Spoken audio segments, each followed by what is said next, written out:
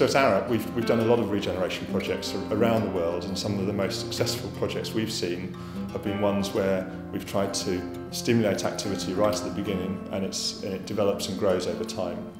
So we've often seen how temporary uses, and especially cultural uses, can help kickstart this regeneration.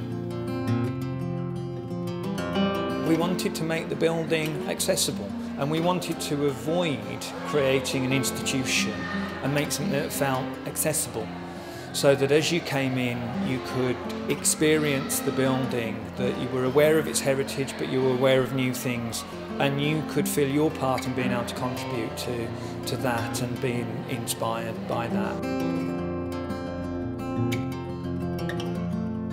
The building comes with a huge weight of history and heritage from the recent closure of the Tetley Brewery. Leeds is full of people who worked here or who have connections to people and family members who worked here. You know, they might be third or fourth generation of their family to have worked here. So the stories around that are fantastic, and they certainly add a lot to what the Tetley can do in terms of reaching audiences, and that interaction between contemporary art and heritage is something that we find really exciting, and it's really intriguing to a lot of the artists we've been working with as well. I think we'd like to see this building establish itself as a real landmark for the new community that's starting to emerge on the South Bank. And you know, we might see this building standing alone in the centre of a city park one day, being a real focal point and a social hub for the community that's getting started here. If you go right back to Carlsberg's heritage back in 1847, our founder, J.C. Jacobsen, was quite a philanthropist, and he built the whole ethos of the company around corporate social responsibility. So for us, developing the Tetley for the people of Leeds is just an extension of that work going right back to 1847. We always wanted to leave a legacy in the city of Leeds, and we also wanted to leave an aspect of the brewing history, with it being such an important and iconic brand.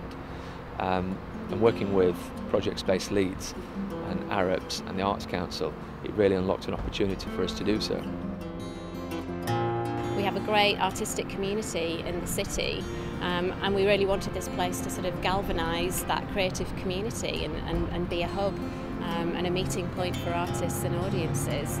The Tetley's been the third thing opening in Leeds recently, and we hope that it makes a really significant contribution in terms of cultural economy, cultural tourism and so on.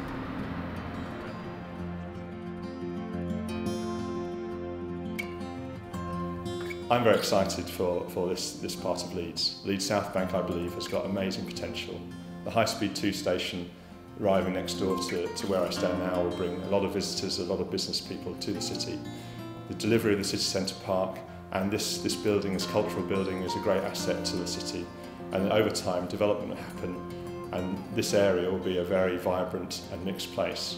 And I'm very proud that having delivered this building, is the first step on that journey to deliver that vision.